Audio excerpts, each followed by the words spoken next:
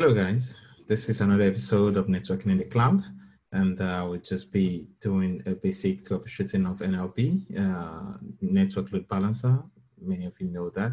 So there's a lot of things with NLB, and I just want to show you a little bit of some security tips, some troubleshooting tips rather, that you should be looking out for. You don't want to get caught up in the little things that that really matters, so as not to spend a lot of hours troubleshooting your load balancer. So I'm just going to get into it real quick. If you look at my screen now, I have the network load balancer that I've already created, as you can see. And from there, you can see that if you look at the listener here, the NLB is going to be listening for a request from the client on this port. And when it gets that, it forwards it to the backend on port 80. So that is fine. Your listener port can be any port. It doesn't matter.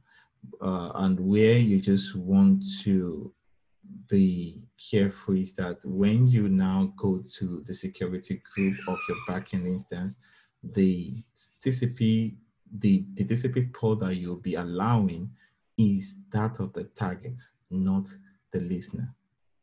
So many people make this mistake because they realize that, okay, the clients are hitting my NLB, or they're trying to get to the backend, they're trying to get to the resources, and the port that the NLB is listening on is port 800, so they just allow that. And that is going to be a very big mistake. So the port that is important in our security group should be the target port, not the listener port. So you get that right? Okay, so this is my listener port. You can see that here. Now I will navigate to the target group and I will show you that. So you can see I have this list of target group. The one I'm using right now is network LB. So this is my target group. This is the network LB, which are the balance target group that I've configured. As you can see now, this is my protocol. This is my health check settings, not protocol. And if you look at this basic configuration, you see it's a target type. I decided to use instance, and it says the protocol port is what? TCP 80. So this is the port that is very important that we allowed in the security group. And now just take us to the security group real quick now. So this is my security group. If you look at my security group now, you can see this is the one that I'm using, the Networking Cloud ALB security group. So this is the security group I'm using. If you look at my inbound rules, you see that I have port 80, I have port 22. This is just for me to be able to log into my instance if I need to access them. And this is port 443 in case I change my listener to TLS instead of just TCP. So if you look at this, you can see that the port that I have open for the inbound rule is port 80, not 8800. So many people might be wondering, why is the source all zeros? That am I not exposing the target backend to the world? Well, that is not the case. As a matter of fact, this target group, this backend instance can be in a private zone. It doesn't matter, it can be in a public zone. What matters is that even if it's in a public instance, the public IP of that instance is not outside. I'm not giving anybody that. What I'm giving to the client is the URL, is the DNS name of the load balancer, and that's what matters. And when they hit that, you see that by the time they hit that URL, which I will show you a little bit now, they will not be getting to the IP address of the backend. It's going to be some public IP address of the load balancer. So because the source IP addresses are preserved, because we are using an instance as our target group, in a target group and a target type rather, the target type is instance. So the source for NLB, the source of the clients are going to be preserved. So if that is the case, because we don't know what the source is, so because it's going to be preserved and it's going to be sent over to the backend instance, because we don't know what the source is, that is why this has to be like this. But if it's something that you know what the source is, you know what your source is, you know where you're coming from, maybe you're just going to give that DNS name for the load balancer to just 2 clients. So you know what their source is, then you can go ahead here and edit the inbound rules and add code that to the inbound rule of the security group of the backend instance, then that's fine. But because you don't know what the source is, you leave it at this. Because if you don't do that, then it will be difficult for the client to connect. Now, another thing is and the same thing also applies if, yeah, I think, yeah, that's it. I just want to say something else. It's like saying the same thing that I've said again, so it's fine. So this is exactly, you see the port I'm allowing here is port 18 or port 800, and that's the first part of what I want to tell you about. So let's just do a test and let's see what is going on. So this is my instance. So let's just do a call to this. You can see because the port is not the default port 80, I had to append this to that DNS name. So if I do this now, exactly, this is exactly what I just want to show us. You can see I'm trying to go to this URL. It's failing. It's trying. It's trying to get to one of the node of the load balancer. It's failing. So I'm going to explain something in this line to you also, because I think for every load balancer that you created, you're going to have to IP address. I believe that's how AWS will give it to you, because we're going to find out now. I'm going to do a dig on the DNS name and we'll see how many IP address that we get. So let's just try again and see. So it's still going to that same. So I'm just trying to see until we get to the, you can see now when I tried it again, we are trying these and not the other one, and these were successful, as we can see. So if I do a dig short for the, sorry, I think I just need the URL.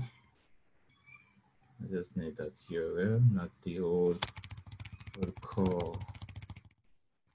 So if you do this, you see I was returned these 2 IPs, but for some reason, when I try to go to this is not working. When I try to come to this is working.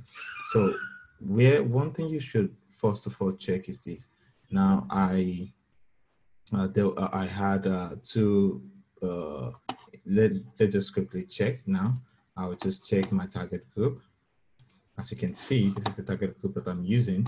If I go to target, I only have 1 instance here, and you can see this instance is in availability zone 1B.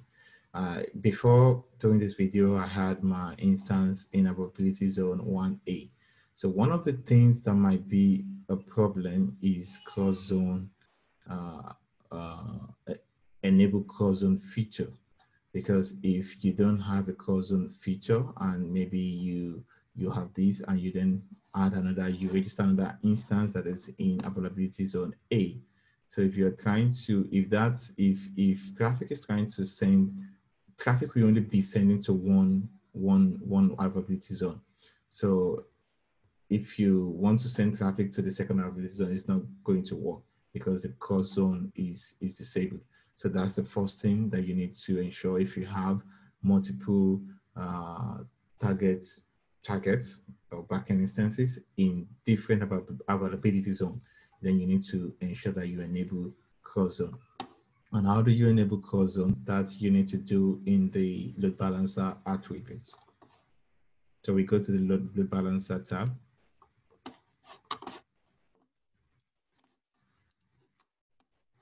So in the load balancer tab, we come to the description, and in the description, we just scroll down. Look at this one, you see attributes. So in the attributes, you can see deletion protection, cross zone, load balancing. This was disabled before, so I think you'll find it disabled by default. So you can edit this and then enable. So that's how you enable it. And if you're, for many people looking at how do I enable access log, then this is access log also for you. And you can check the documentation for more information on access log. Access log just shows you the logs, what is wrong with your connection. And as a matter of fact, I think for NLB, you only get access log if you enable TLS on your listener, because this is network load balancer. So that's way, this is a way that you get your call zone working. Another thing, because you can see, so you might be saying, oh, but there's call zone enabled. And so why, and it doesn't matter if I have one availability zone, one instance, one packet instance in an availability zone. Why is that particular node not working? Why is it not working? Because that node is probably launched in so you might say, some of you might say, but you have a call zone load balancer enabled. So why is that endpoint not working? Why is that load balance endpoint not working? Because that load balance endpoint might actually be installed in availability zone A, but it should work. It doesn't matter. Yes, I agree with you. It should work. And this is the reason. And this is one thing you have to also be mindful of.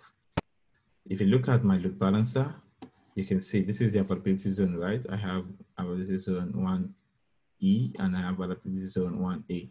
So I might not know where the other endpoint is actually launched, but for me to check that, let's just see if I can check the network interfaces to check which load balancer is responding, which one is not responding, if we're going to see something. So this is the network interfaces that I have. So how do we find these out? So if you look at these, for better understanding, I would just encourage you to, the description is your perfect bet. So you just expand these to see what is going on. So if you look at these, you might be tempted to look at, oh, this might be the reason, but these are just the web servers that I launched. So this is one web server, and I launched in a public subnet. I launched another one in the private subnet. So this is not what we're looking for. What we're looking for is that we want to see the endpoint, the interface ENI that are created by the load balancer. So if you look carefully, you'll see ELB nets. This is one. This is another ELB net. So if you look closely, you see this one, what is going on? This is the public IP and this is the private IP. So if you look at the dig that we did, can you see this? This is the 54, 194, 37, 153. What do you have here? 54, 194, 37. So it tells you that this is the one that is responding, right? And the next one, which is the one here, this is the 34, and this is the one that is not responding. So what is going on? Let's look deep into that. This one that is not responding. It's in US 1B. Okay, I have you in US 1B, and it's launched in this subnet. So let's go to that subnet. What exactly is going on? So now that we're in the subnet, if you look closely, this is the subnet we are talking about. This is a subnet that the second, the 34 something, the 34, this IP, this public IP is launched into, as we saw in the previous window there. So if you look at the subnet, so what is going on? I check this, I see, this was actually created in a private subnet. So, and because we do know that the NAT gateway does not accept incoming connection, that is why whenever we try to make a request to that public IP, it's not responding. It's only when we try to make a request to the second public IP, because that is actually launched in a public subnet. So we can check that out and see this should be the other one, because I only put it in 1A and 1B. And this is 1A, and I wasn't using this subnet. I was using the default VPC. So if you check this and see, you see this is going towards the IGW, and that is why that is working. So I hope you enjoyed this. I hope this actually makes a lot of sense to you. The very first one, in summary of it, the very first one that we talked about is that your security group, your target group can be different from your listener group.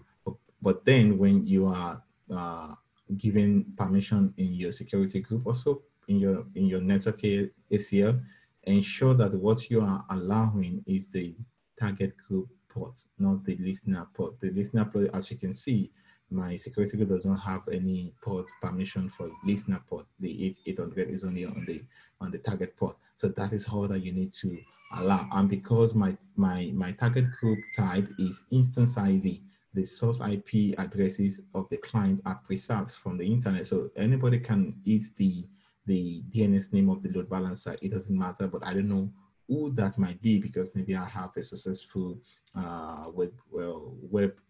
website, so I don't know who that is. So because I don't know, the source has to be everyone, and that does not matter because they cannot come directly to my backend instance directly. So the only thing that they have is the DNS name, and that's another story if you are using IP address as a target group, because then that does not preserve the IP addresses of the client. So the IP address that you'll be seeing is the private IP address of the network load balancer that will be eating your backend instances directly. So anyway, that's that about that. And the second one that we talked about is that if you, as you can see, that I was eating one endpoint of the load balancer was successful, the other was timing out. And if you look at that, just ensure, because you've created an internet-facing load balancer, you just want to ensure that your one of the endpoints are not created in its private subnet. If that is the case, you will say that you will not be able to reach it, and ensure that they are both in the public subnet, and that should solve it. I hope you enjoy it. That's the summary of it all. And if you confused about a particular service in the networking aspect of AWS, just hit me on the comment button. Let me know what video you'd like to see, and it will come right up.